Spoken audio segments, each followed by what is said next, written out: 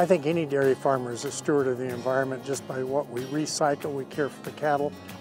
You know, this is a pretty dynamic and exciting industry, and we have to change with the times. And honestly, if you look back, really most of the changes have been pretty positive. I've seen my whole life the stewardship commitment that farmers take on an individual and communal, community-based level.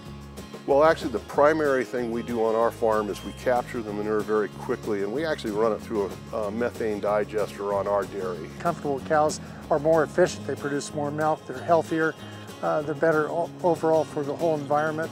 We're really working with our land and our animals to make sure that we are going to be around for several generations. And as a dairy farmer, from growing up on a dairy farm to having my own dairy farm now, it's something that we have to make decisions on a daily basis. You know, what we are today is going to be different than what we are 10 years from now. You know, just like our farm today is way better at what it does than what it was a generation ago. Those advances over the years has decreased our greenhouse gases by over 70%, decreased our water by 80% usage per gallon of milk. Really a top to bottom efficiency manner.